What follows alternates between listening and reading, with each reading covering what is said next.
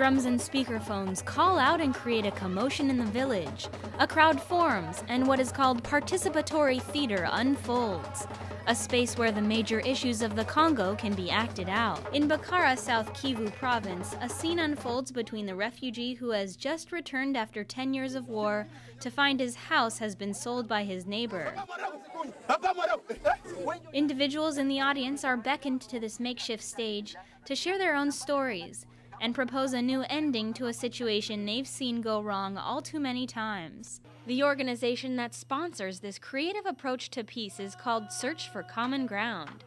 The director for Search for Common Ground in the Democratic Republic of Congo talked to KMTP about the issues in the region and the latest programs they've created to address those issues. So we're talking about a country where the state is still quite fragile, although we've got a newly elected government, just finished more than 2 years in power, elected in 2006, a country of 60 million people, but that's going through some difficult times in terms of consolidating its security forces, understanding how democracy can be a tool for development. Some of the prevalent issues are sexual violence against women and internally displaced people.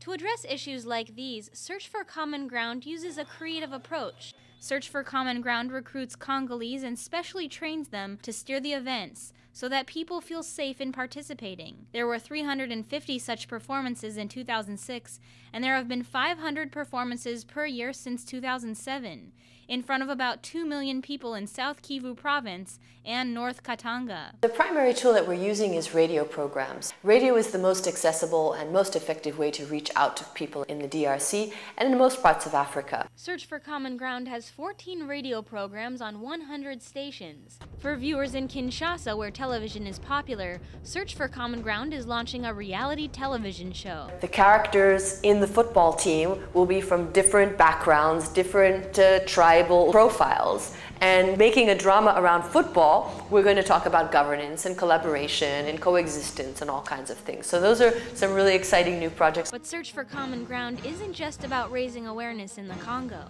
Search for Common Ground feels that it's important for people in the Bay Area, where there's a lot of very engaged and aware people, to also hear about how we're trying to work for positive change in the DRC, what the strategies of our organization are, and find a way to feel more connected to some of the issues that the DRC is facing.